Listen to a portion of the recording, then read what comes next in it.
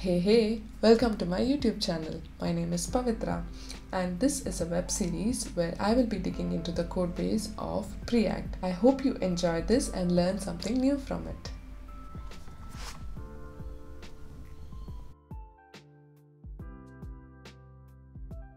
So Preact is an alternative for the most famous framework right now in the JavaScript world, React. And the whole total size of Preact is 3 KB. In this age of JavaScript, where we just pump out megabytes and megabytes of JavaScript to our users, there are frameworks which can do their whole entire job in 3 KB.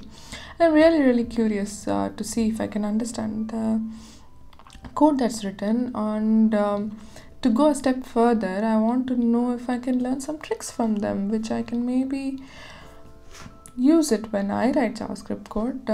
I could use little less code in my life.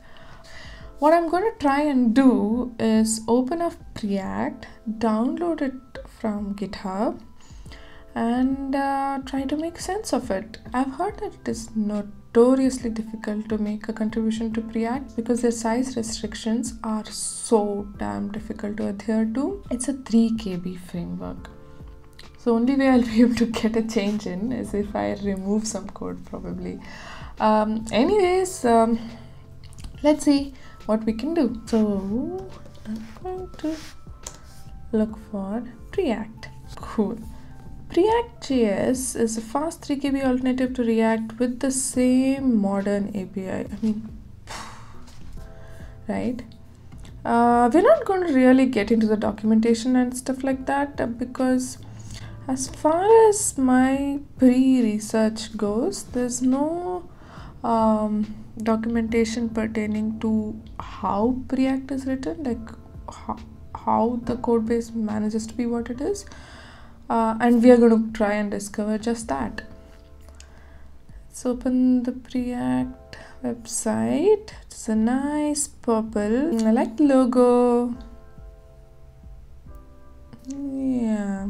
If you know anything about React, then probably don't need to go through this documentation. Apparently has a REPL too. REPL is a read, evaluate, print loop. I'm surprised Preact can do that. I did not know about this. So Preact is now at its version 10.1.1. So it's been through a lot. Let's open the GitHub page. It has its own Twitter, right? Twitter Preact. Yeah, go Preact. I think we'll go straight to the source. It's a very popular project. It's used by 18k repositories, close to 25k stars. Star that. And it's been forked quite a few times.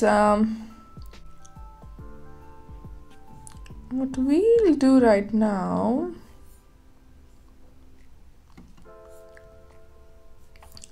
Calcifer is the organization under which I try to write code. So now that the fork is done, let me clone this. Git clone Preact. That should be quick. It's after all 3 KB library. Yeah, it was. Cool. So let's open the README of this project. I guess it wants me to npm install stuff. Let's do that. Preact. Okay, let's look at how to contribute to Preact. No, I'm not a core team member. Okay, so they don't have a guide for new people who won't learn about the code base, which is fine. Then this video will be more useful, I guess.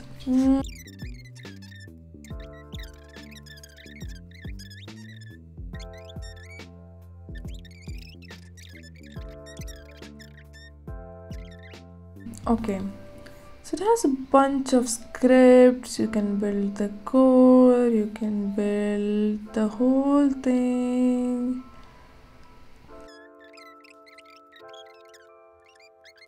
Okay, this is to run all the tests, I suppose. The tests seem to be written using Karma and Mocha. It's cool. I see a config.json here.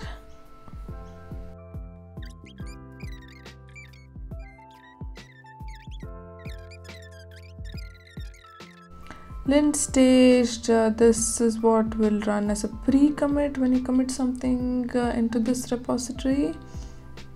Husky will actually set up the pre-commit and the pre-commit will run lint staged. The most interesting part of this package.json, if you ask me, is that there are no dependencies defined.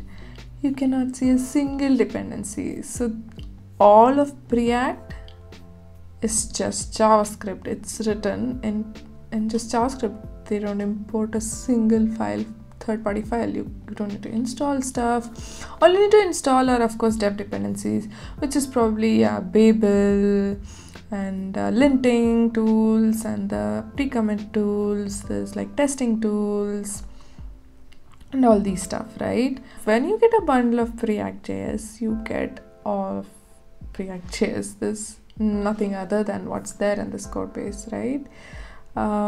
Which I think is like, otherwise how do you keep it under at 3 KB? 3 fucking KB. Let's build it, right? Let's build it. Let's see what happens. npm run build. Cool, it runs a bunch of stuff. Build raw, build hooks, compare, test utils, debug.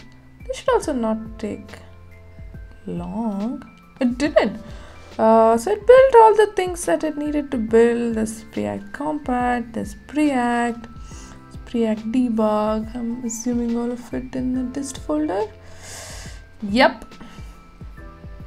That's it. That's the whole library. Cool. What I will do is I will open the source folder. Let's do this. So the source folder at least looks like a typical source folder which has all the source code, I suppose. There's only 1, 2, 3, 4, 5, 6, 7, 8, 9, 10, 11, 12 files in the folder which has 4 files. Oh my god, that's it? That's Preact? Wow. But I'm assuming what gets packaged is this stuff. And these are type files, mind you, aren't they? Yeah, these are files that just define the Preact API's external types that you can import and you can use in your TypeScript projects. So let's go to it.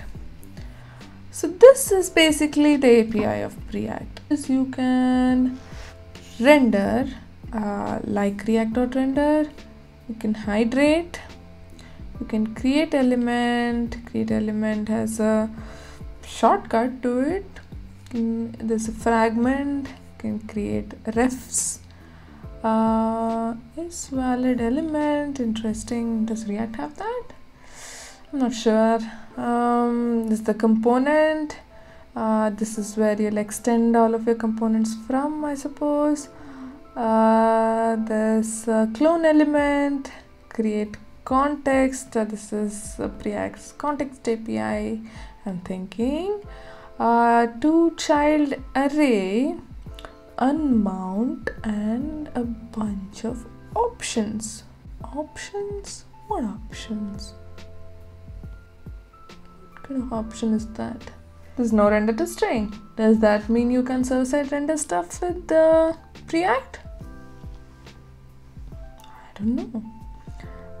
But why is there a hydrate API then? So in case you're not familiar, React API basically has render, which allows you to render your application into a particular div or like a div tag. A hydrate, so there's render to string also in React, which allows you to which kind of spits out the HTML of your app, and you can render it on the server in some Node.js server. And then there's hydrate, which, if I'm right, what it does is it takes your render to string app and then hydrates. So when you render to string, you only have this bunch of HTML, static HTML, that you can just like see, right? It is only visual, but which does not have any interactivity to it. So hydrate, what it does is it looks at this HTML, looks at whatever is on the client side of your code, and then kind of patches it up with the interaction.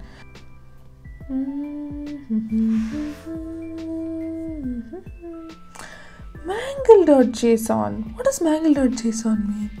Mangle.json. Have you heard of this?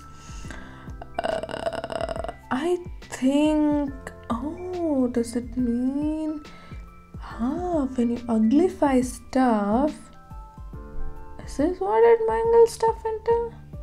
Yeah, looks like when you minify things. What is this file? It controls protected private property mangling so that minified builds have consistent property names. Wow, I did not know you could do that. Interesting. Oh, so basically when things get minified, large function names, variable names, they'll get all will get shortened and replaced throughout that code base. This will help you save some bytes, right? But I think what this file does is it tells you what things should be shortened to, which I didn't know you could do. So to understand this source, what I'm going to do is I'm going to use the demo apps that they seem to have very conveniently written up for me.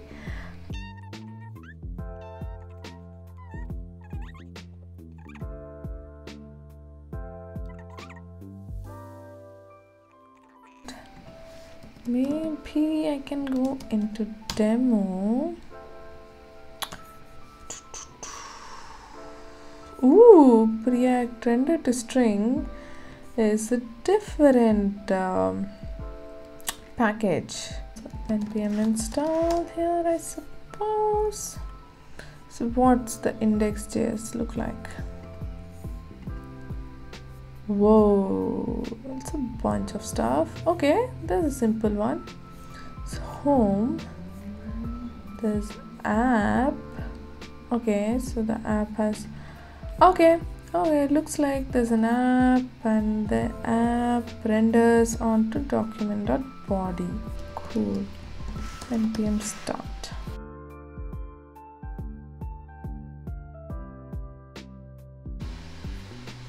Okay, yay. So this is the home app and there's a bunch of other demo apps.